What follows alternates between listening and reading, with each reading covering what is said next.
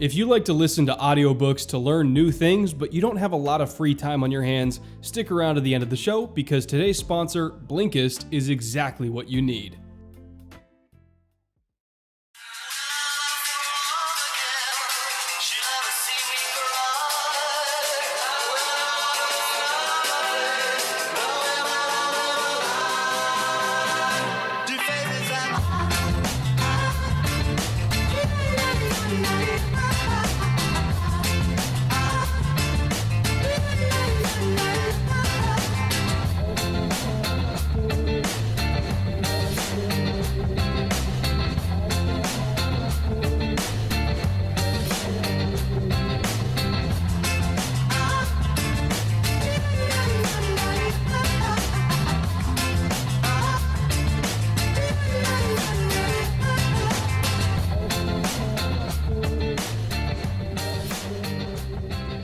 Been working on a new drink, just for this episode, just for Bills fans.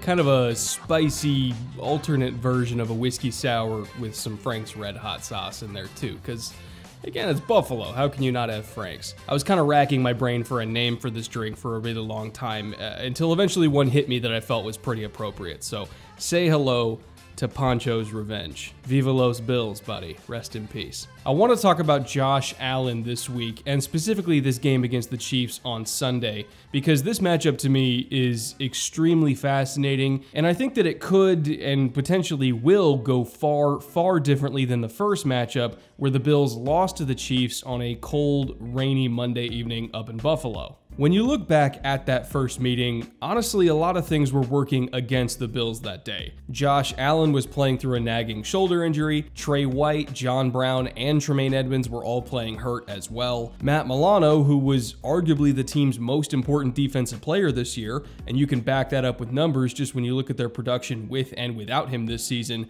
he didn't suit up either because he was hurt too.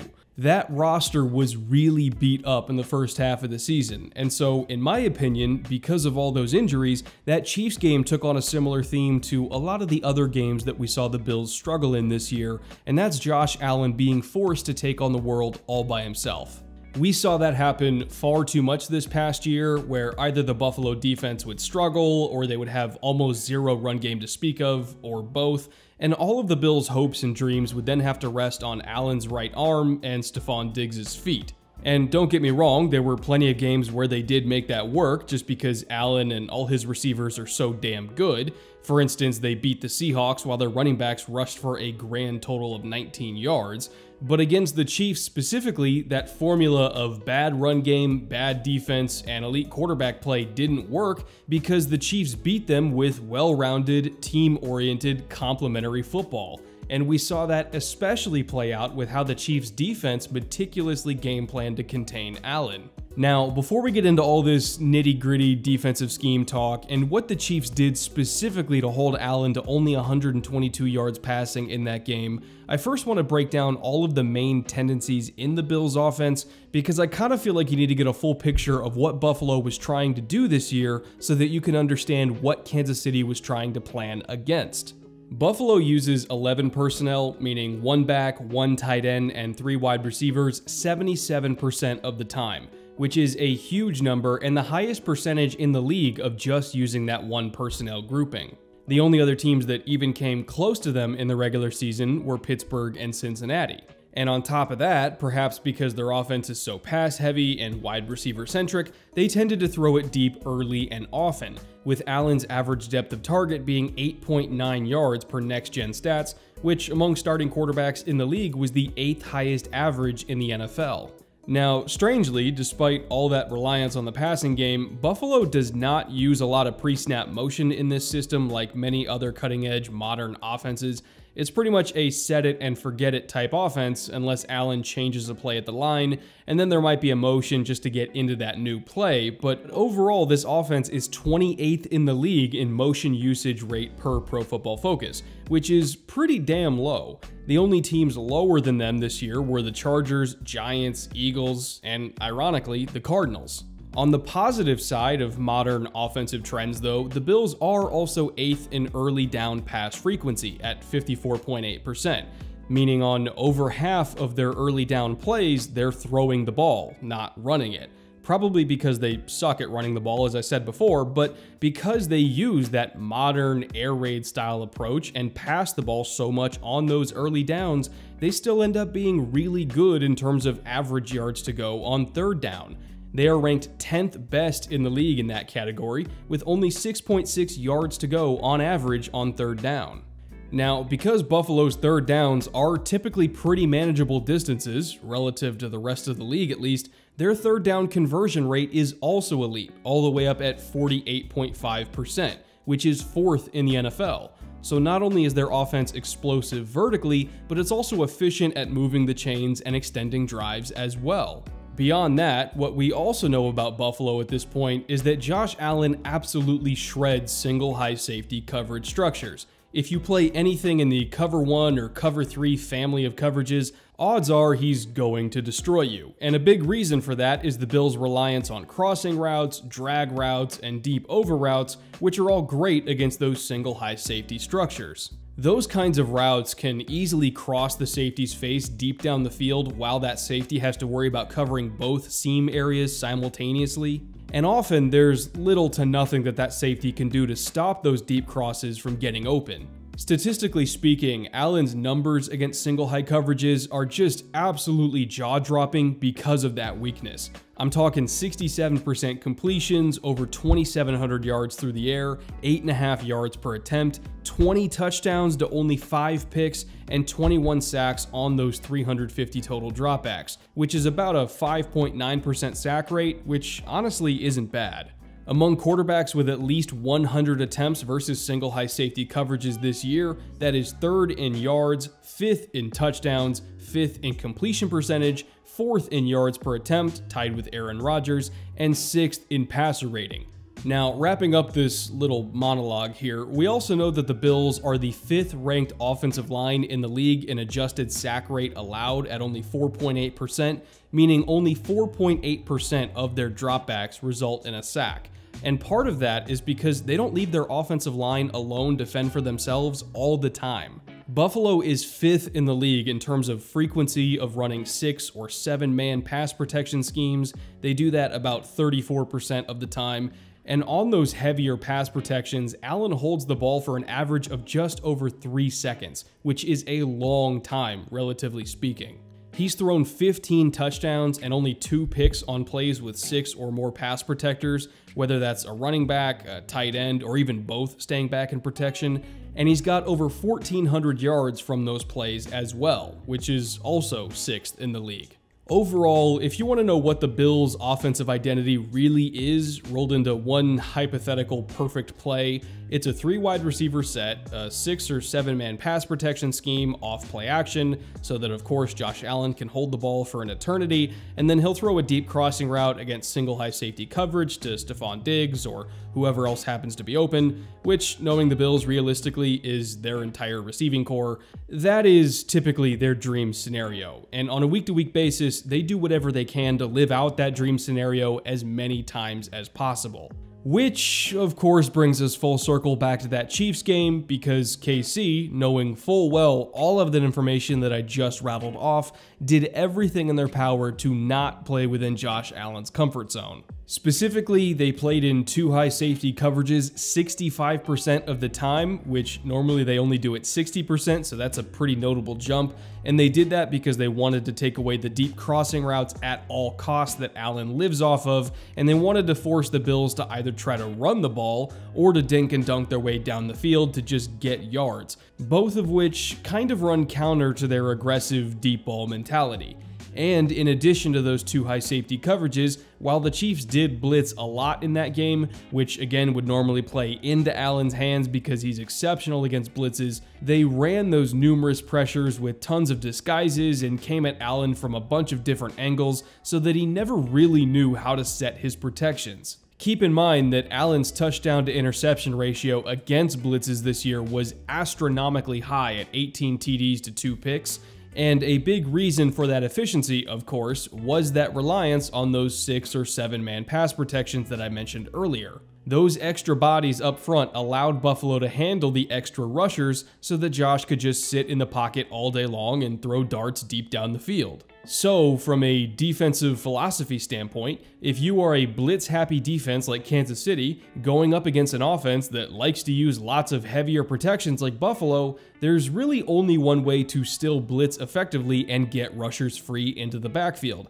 and that is disguise and misdirection. KC was able to use disguise to get some really good pressure early in that game, usually by showing them rotating a lot from a 1 high safety look pre-snap into a 2 high safety look post-snap, again to take away those deep crossing routes, as I said, and then eventually those post-snap coverage rotations over and over and over again would lull Josh Allen into sort of a false sense of security, so that eventually they would not rotate for once and instead bring that pressure, which at times would slip through the protection immediately. It wasn't until about halfway into the second quarter and onward that we really started to see Allen lean on hard counts to try to get Kansas City to show what they were doing, and of course to tip off their blitzes, so that he could then make adjustments at the line and get into a better play against those blitz looks. That worked multiple times for him, and ironically, Allen identifying 2 key blitzes pre-snap in that game is what set up both of his eventual touchdown passes. But to me, honestly, Buffalo's main problems from that Week 6 matchup had nothing to do with Kansas City's coverages or any of their exotic blitzes, and it had everything to do with Josh Allen once again trying to take on the whole world by himself, and you could also say that it had a lot to do with the team around Josh Allen flat out having a bad day.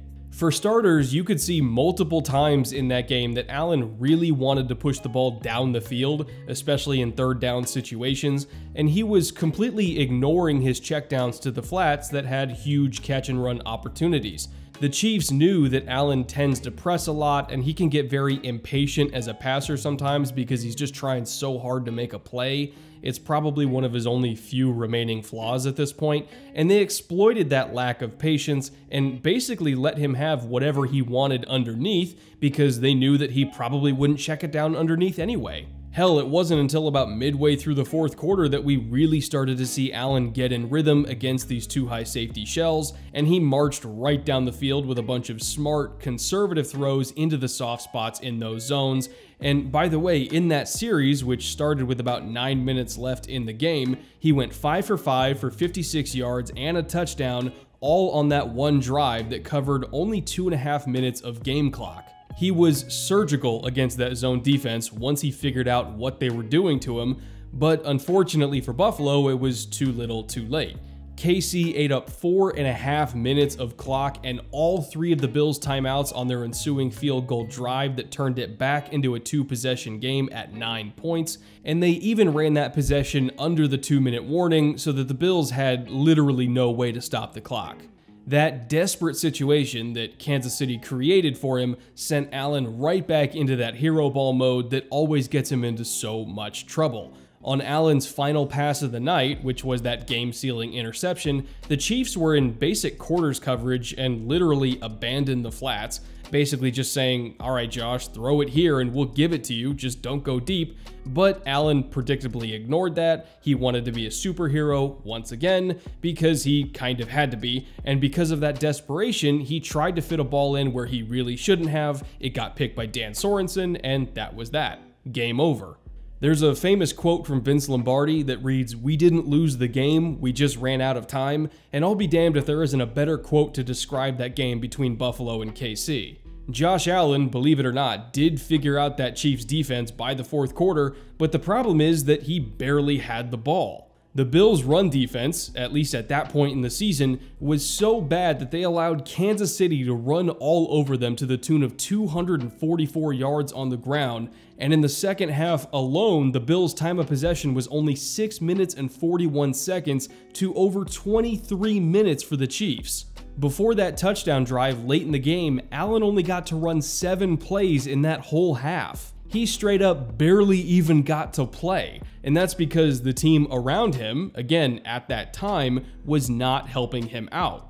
I mean, it's no wonder that Allen put up terrible overall numbers when the other team held the ball for almost twice as long as he did throughout that game. I don't know how many quarterbacks in history could win under those circumstances, but it's probably not many. So credit to Kansas City at least for doing that to Buffalo and for coming up with a great game plan for keeping Allen off the field for as long as possible. However, I will say this, in the rematch coming up this weekend, I don't think that same game plan from Kansas City would work again a second time. At this point in the year, I would argue that the supporting cast around Allen is as healthy and is as good as it's ever been. Matt Milano in particular is fully back and healthy and playing at his usual Pro Bowl level, and I would personally argue that he is the most impactful defensive player on that entire defense. Buffalo is undefeated on the season when Milano is in the starting lineup, and there's a reason for that. With Milano, their rushing yards allowed per game goes from 28th to 9th,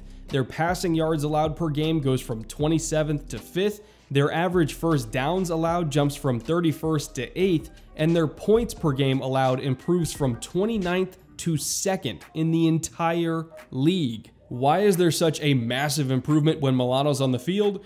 Well, I'll save that for another episode in the future because he does deserve his own show by himself. But suffice to say, over the last half of the season when Buffalo got Milano and Edmonds and John Feliciano and Dawson Knox and all of these other players back healthy and performing well, all of a sudden the Bills went from being essentially a one-man show to being an actual semi-well-rounded football team.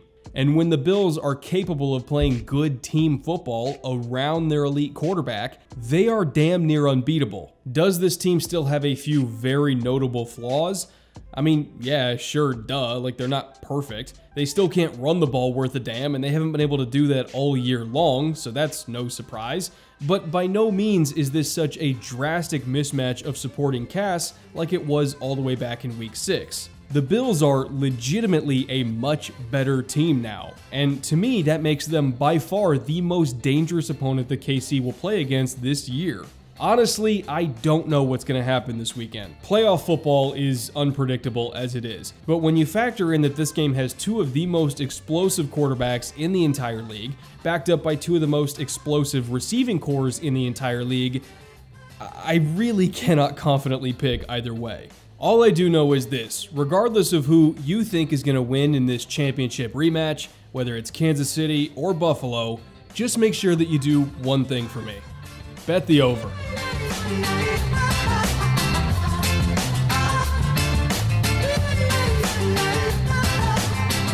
Thank you for watching this week's episode, and also thank you to our sponsor for the week, Blinkist. Blinkist is a huge library of over 3,000 condensed nonfiction books on everything from career development to organization to economics and science. And when I say condensed, I mean condensed. Each blink is only about 12 to 15 minutes long and summarizes the main ideas and information from each book into more convenient and digestible pieces. Kind of like the videos that you see on this channel that distill 60 to 70 hours of research and work down to about a 15-minute episode that gets the main point across. I listen to one or two blinks every morning while I'm in the shower and getting ready for the day. Just this past week, for instance, I listened to Happy Money by Elizabeth Dunn and Michael Norton because one of my New Year's resolutions was to not spend my money as stupidly as I did in 2020. I mean, to be fair, I definitely thought the Texans would win more than 5 games, so I thought that was an easy bet, but anyway, not going to do that anymore, and I find that blinks are a great way to quickly learn some new things or gain some new perspectives on things like money that I didn't really have before. Plus, if I want to go more in depth into any particular idea I get on Blinkist, I can just buy the full book and read it or listen to it whenever I want to. You can get 1 free blink per day on the Blinkist app, or if you really like the service and you want to try the premium version for unlimited blinks per day, the first 100 people to click on the link in the description down below will get unlimited access for 1 week to try it out, and you will get 25% off the full membership if you decide you want to buy it. That 7-day trial is completely free, and you can cancel it at any time during that period if you don't think it's for you. So if you're interested in learning some new things and broadening your horizons without having to read dozens of books for hundreds of hours, check out Blinkist and see if you like it.